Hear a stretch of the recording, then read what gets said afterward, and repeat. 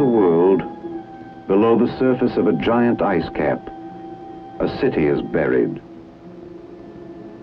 Today on the island of Greenland, as part of man's continuing efforts to master the secrets of survival in the Arctic, the United States Army has established an unprecedented nuclear-powered Arctic Research Center. Located in a wilderness of ice and snow, Camp Century is 150 miles from Thule, its nearest base of supply. This is an ideal Arctic laboratory. For more than 90% of Greenland is permanently frozen under a polar ice cap which covers all but a few coastal areas of the island. Camp Century is buried below the surface of this ice cap. Beneath it, the ice descends for 6,000 feet. In this remote setting, less than 800 miles from the North Pole, Camp Century is a symbol of man's unceasing struggle to conquer his environment, to increase his ability to live and fight if necessary under polar conditions. This is the story of Camp Century, the city under ice. It was in May 1959, after more than a year of preparation, that a small party of Army engineers conducted the final search to select a site for Camp Century. Listen now to the voice of Captain Tom Evans, the young officer who was in charge of the construction of the camp.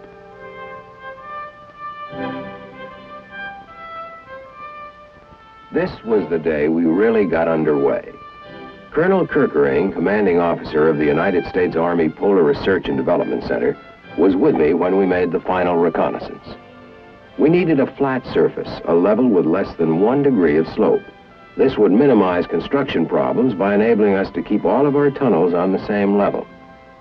We finally picked this plateau, a smooth white plain of ice for as far as you could see. This was the closest location to Thule, our supply base, which would not be affected by the summer thaw. That first day, we set out flags marking the boundaries of the camp.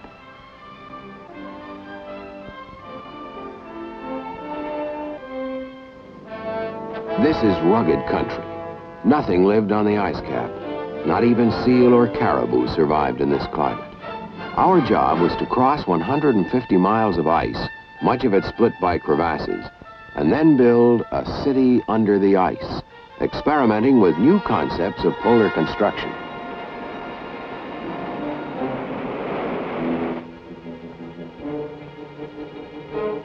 It was several weeks later, at a point where the ice cap sloped down to a narrow strip of barren land along the coast, that our supplies began rolling in by truck for transfer to sleds.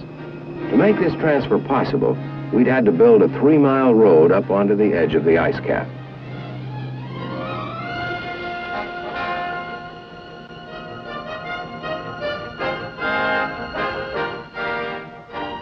We brought in everything this way. Construction materials, steel arches, clothing, nails, steel beams, prefabricated houses, lumber, food, even ice cream. In the months it took to build Camp Century, more than 6,000 tons of supplies were used. Even the vehicles we used at the site had to be transported over the ice on big bobsleds.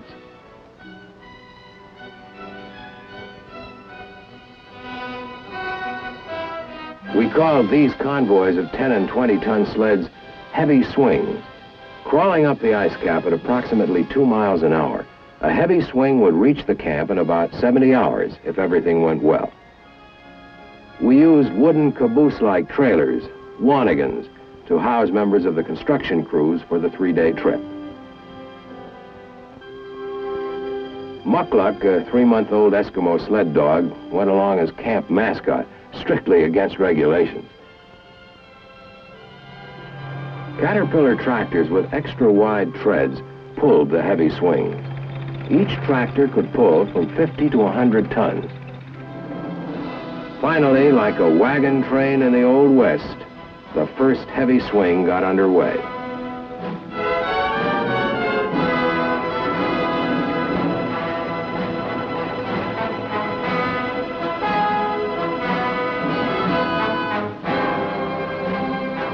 At the same time, we used another type of smaller vehicle to transport an advance party. These polecats would average 10 miles an hour and make the trip in little more than half a day. A convoy of polecats, each section carrying 6 men, was called a light swing.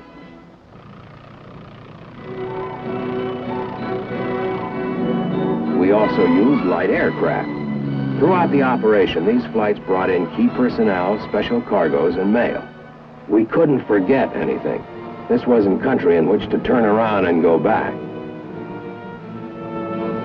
A compass was useless this close to the pole. Instead, our convoys followed a series of trail markers. Traveling in a wanigan was a long way from the early tractor trains of the 30s with sourdough biscuits and warmed-up beans. From the days spent loading the heavy swing, the men's faces were already deeply sunburned.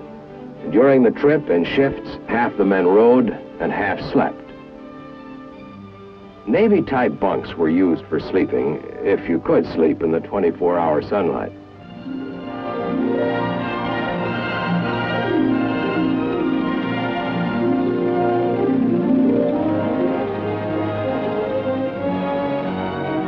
First to arrive at the surface work camp were the aircraft. A few hours later, the polecats pulled in. For the next several months, this primitive scene of crowded James Way Arctic huts with outdoor latrines was our home. Now the real job began. Altogether, I had 4 other officers and a hand-picked group of 11 non-commissioned officers to help supervise the military construction crew of Camp Century.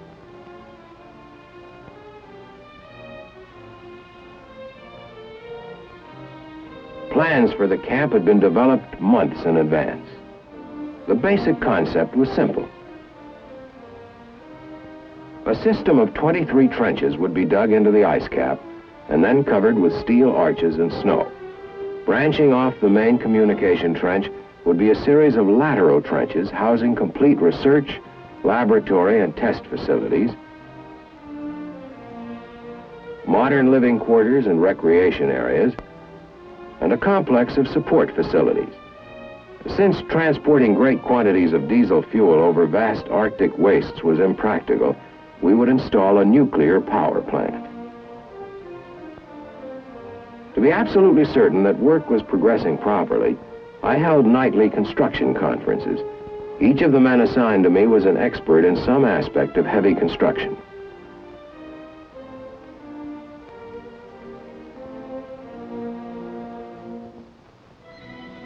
We got to work immediately cutting trenches. This snow milling machine, the Peter Plow, was our pride and joy. Manufactured in Switzerland, it could handle up to 1,200 cubic yards of snow an hour.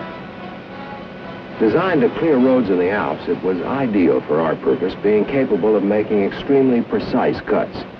It was usually operated by 2 men, one controlling the machine's horizontal movement, the other controlling its vertical movement and speed.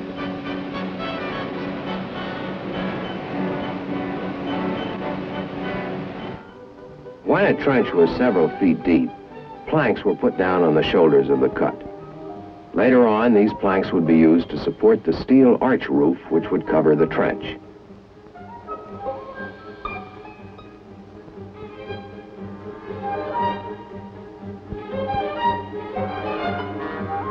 Camp Century was starting to grow, and so was Muckluck. We used 3 Peter Plows to cut all the different trenches we needed. By making a series of undercuts, the width of most of the lateral trenches was greater at the bottom than at the top. This cut down on the amount of roofing material required. Before long, the first roofs began to go into place. Constructed of overlapping steel arches, these roofs could be put up very quickly. By this time, we had a crew working in a snow quarry cutting large bricks of snow. In this way, we made maximum use of the materials available at the site. Somehow, Muckluck seemed to be everywhere, always making himself useful.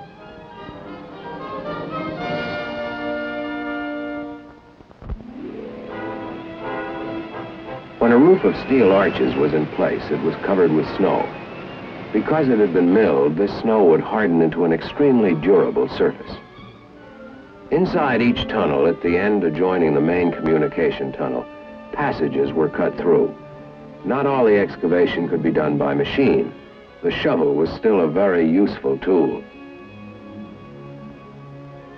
Next, work began on foundations for the prefabricated buildings that would be placed within the tunnels. Leveling the floor was very important to provide a good bearing for the foundations and prevent any building from settling unevenly. This was cold work. The temperature within these tunnels sometimes went to 20 degrees below zero, and this was summer. Prefabricated sections were delivered by forklift. The non-conductive wood and the air insulation barrier below it protected both the building from the cold of the ice floor and the ice floor from the warmth of the building. Every prefab that went into Camp Century had been pre-erected, tested, and then shipped to us as a unit. Every clip, every doorknob, every light switch came in a single shipment. In this way, we knew there would be no delays caused by missing parts. This is a standard T5 Engineer Arctic building, designed for cold weather use. Composed of plywood insulation panels, these buildings would provide space for comfortable working and living under the ice. Since every unit had been checked out in advance, our crews could put up one of these buildings in less than a day. As soon as the shell was completed, crews began to wire the buildings for interim power provided by diesel generators.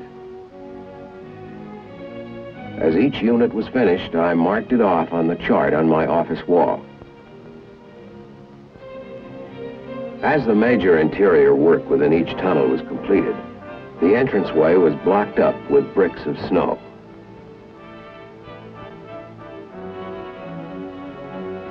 It took about 2 days to build one of these walls. Once in place, these bricks would bond together into a solid wall, and only a small entranceway would be left.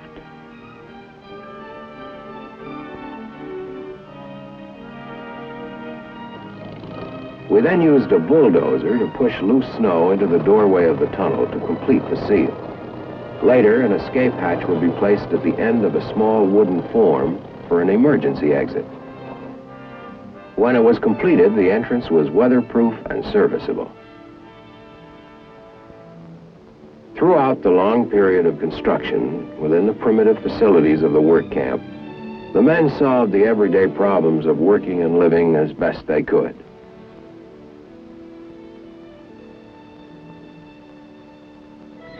Meanwhile, work had begun on the 4 nuclear trenches. These were the widest and deepest trenches and did not use the undercutting principle.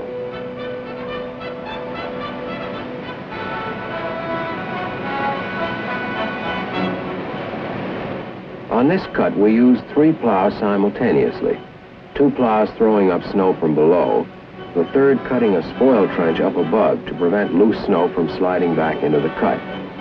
To avoid melting caused by the sun, much of this work was done at night. These scenes were filmed at 2 a.m.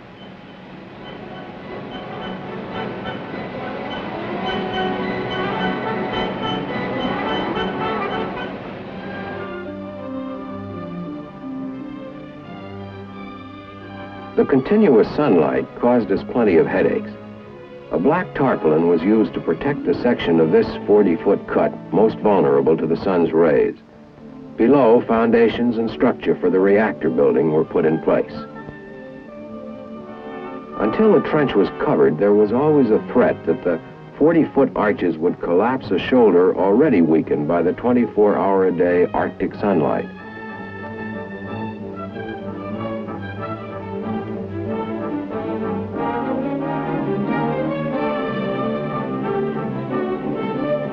The faster the roof went up, the better. The frame for the reactor building was made of steel beams. Despite the cold and the constant winds, my construction workers climbed like monkeys over the scaffolding and rode the beams into place.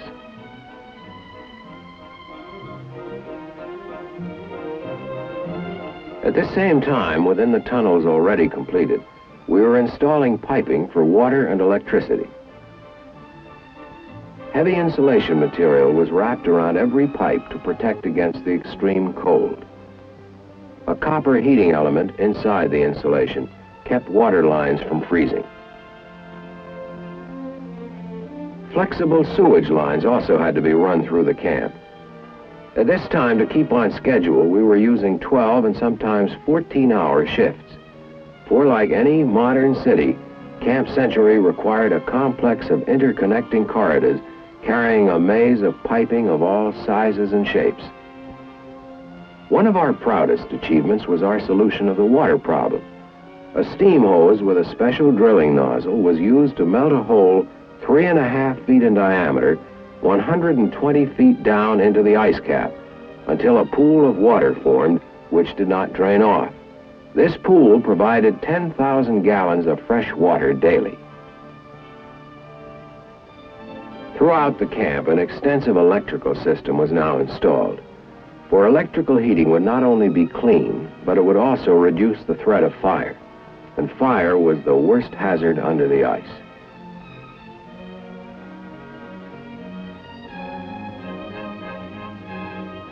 From the very beginning, we had to take precautions against fire, or a storm closing the ramps, or any other disaster which might block the regular entrances to the camp.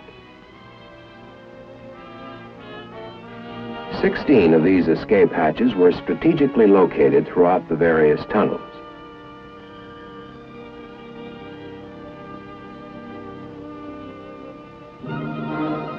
In their off-duty hours, the men did what they could to amuse themselves with the recreational opportunities at hand. Bronco busting was one favorite pastime. By this time, muckluck was almost full grown.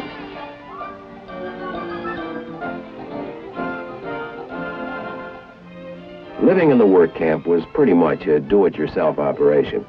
Everything took longer and time was always short. Since our crews were working around the clock, if a problem came up that couldn't wait, we tried to resolve it immediately. By early July, most of the heavy construction work on the tunnels was completed. Throughout this operation, it was a steady stream of heavy swings moving back and forth across the ice, more than any other single factor that made it possible for us to complete Camp Century on schedule. 25,000 gallons of diesel fuel, 110 tons, an all-time record sled load. The continuous flow of tractor trains bringing in enormous cargoes were like the dependable tortoise, slow but steady. But they were our lifeline. To service our many vehicles, a maintenance shop was constructed closer to the surface, both as a repair shop and as a garage. For the sub-zero temperatures meant equipment had to be kept warm. Otherwise, engines wouldn't start, lubricating oil solidified, and electrical connections froze. It was at this time that the Marine Fiddler arrived at Thule with the nuclear power plant. Designed for air transportability but transported by sea to reduce costs, the nuclear plant was the last major phase of our operation and the most difficult. This unit, for example, part of a vapor container, weighed more than 21 tons. Awkward to handle and with high centers of gravity, these packages were delivered to the ice cap over a road built specifically for their transport.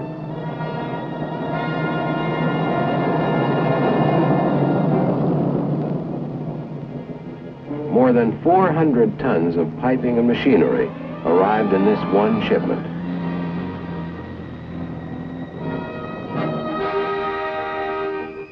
Since the Arctic cold makes metal very brittle, each unit had to be handled with great care. Even a routine impact could cause metal to crack or break. Both Colonel Kirkering and the swing commander checked the loading.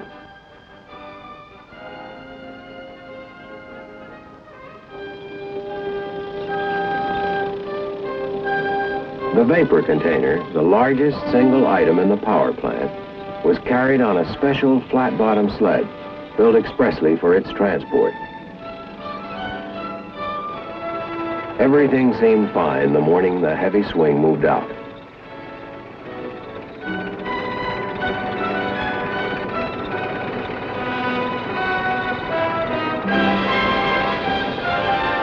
But unfortunately, it was only a few hours later that one of the worst storms of the season blew up. To complete preparations to receive the nuclear plant, my crews bundled up and kept on working.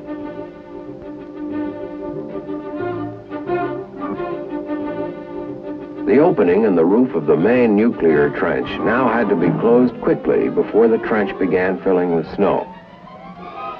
Despite the storm, the heavy swing was still moving. At our end, my crews kept working. It was the only way we could be ready. Out on the ice, the storm cleared a little, and notwithstanding the tremendous load and the weather, this swing made the trip in record time. Just as the swing arrived at the camp, the storm let up entirely. Work began immediately unloading the shipment in preparation for its emplacement. Covers were removed, crates opened. None of the excitement affected Muckluck in the least. Boxes of piping and wiring, each item carefully labeled, were opened so that each unit would be available when needed. Major components shipped in pieces because of weight limitations were reassembled before being moved into the trenches.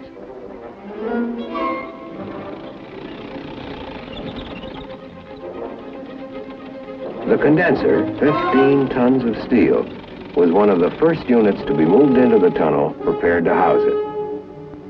When the condenser was slowly winched forward, small tracked rollers supported its entire weight. Next, still mounted on its special sled, the vapor container was eased down the ramp by 3 tractors, one in front pulling and 2 in back to keep it from slipping. To bear the weight of the vapor container, the reactor building was constructed around a framework of steel beams.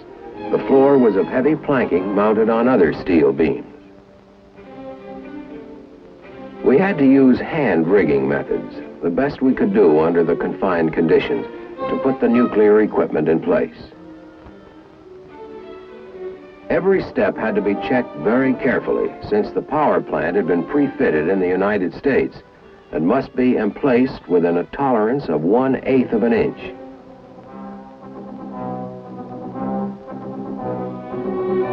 The power plant consisted of 4 basic elements: a nuclear heat source, equipment that would convert the heat energy into electrical energy, and a system to dispose of excess heat, all regulated by an extensive network of instruments and controls.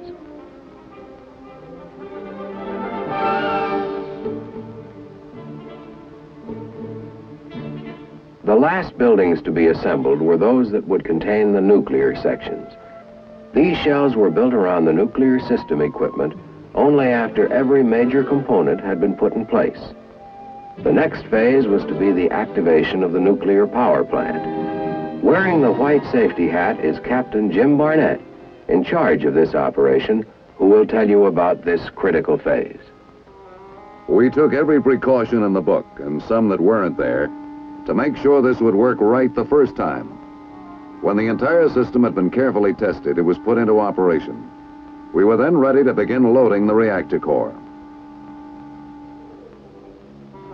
One by one, the fuel elements were removed from the barrels in which they'd been shipped, carefully separated from one another. Each of these bars, containing approximately 500 grams of uranium-235, was then unwrapped, inspected, and wiped clean of any dust.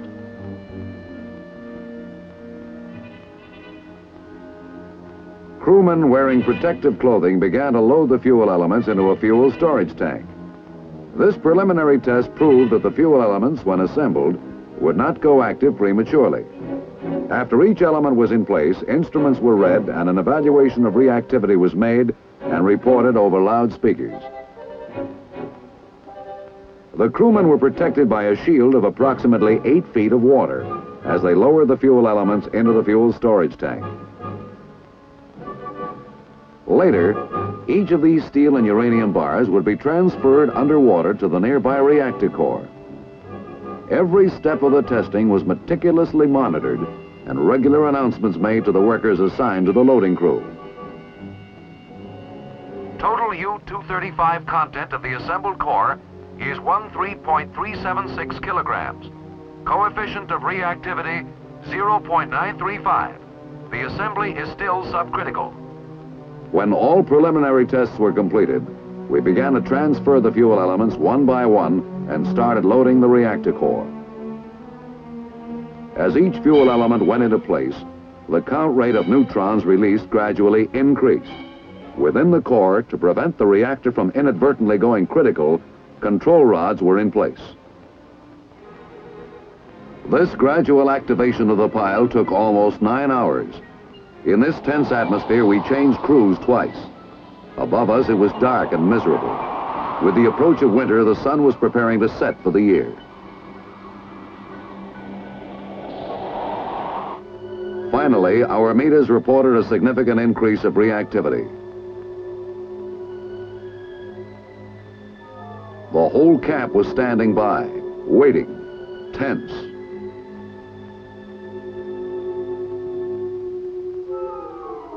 By the 9th hour, the last fuel element had gone into place.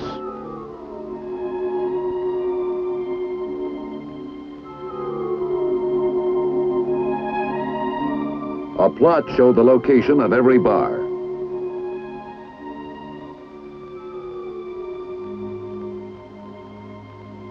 Then the control rods were gradually withdrawn until the reactor went critical at 6:52 a.m. Now here it is.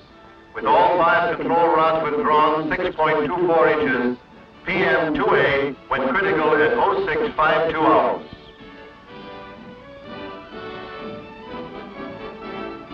Within the next few weeks, the final touches were put to Camp Century. Today, powered by its nuclear reactor, this unique installation is a completely modern community deep under the ice. This is a far cry from the primitive Jamesway huts of the work camp, where 3 showers served 250 men. Here, there are showers for all and facilities for every modern convenience.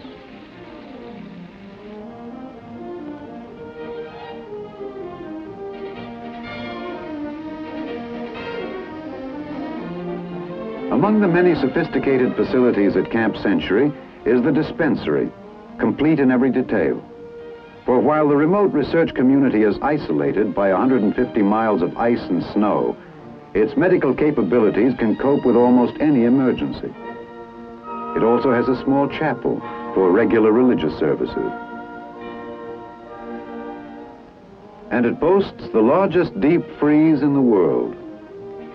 Here is enough food to feed the camp for several months. Everything from steak to fruit salad.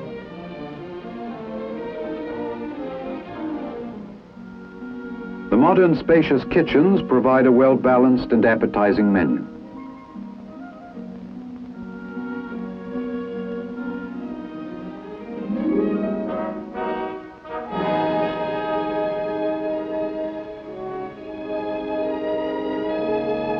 To satisfy the enormous appetites that working in this climate produces means extra rations, but there's always more than enough. Except for the fact that they have no windows, the men of Camp Century live exactly as do other soldiers. Their quarters are modern, spacious, comfortable, and are not lacking in any detail.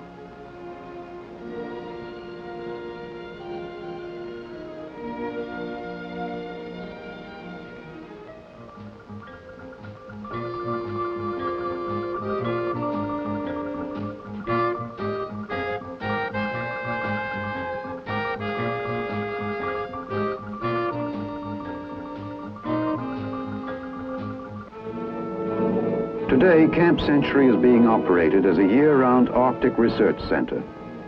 The men who built the camp have long since been replaced by military and civilian scientists from the Polar Research and Development Program. As part of man's efforts to probe deeper and deeper into the secrets of the universe, an elaborate program of tests and experiments is being carried out.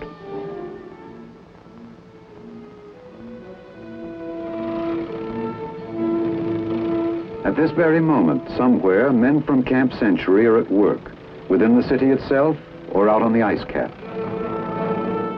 Only muckluck remains from the original contingent.